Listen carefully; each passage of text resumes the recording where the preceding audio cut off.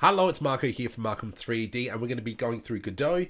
If you want me to keep teaching Godot visual scripting, leave a like, subscribe, and let me know in the comments below that you want more.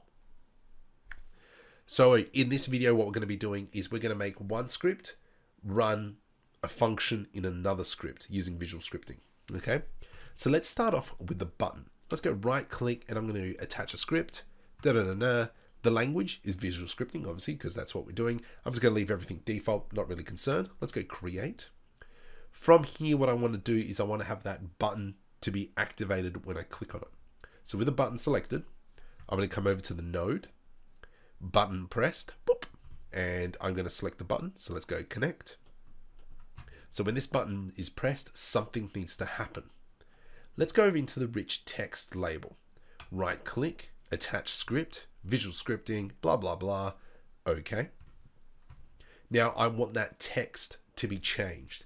So I'm going to click on the rich text, have it highlighted. Let's go to inspector. And over here, I'm going to left click and drag that in there. So now we've got the set text is what we're going to change. If I wanted to get the text, I would hold the control button, left click and drag the text, and then we get that text. Okay. So we need to now create a function. Let's create a function. New function. Let's go with this one. Change text, baby. And I'm going to click that there and plug it in. So now it's going to change the text. But obviously we've got this value here, which will just stay as is.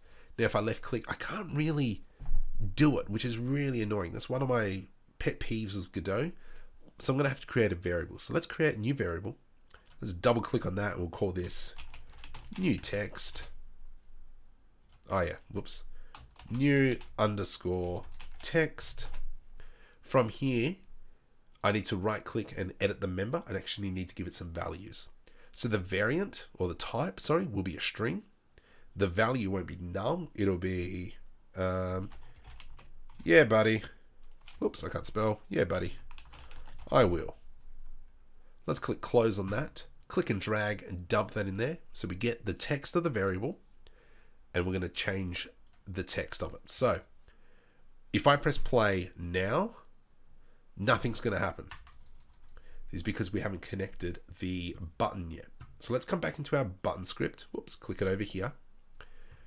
I'm going to left click and drag the rich text label, dump it into here, but I'm going to press cancel now. So we've kind of got that link to the other script.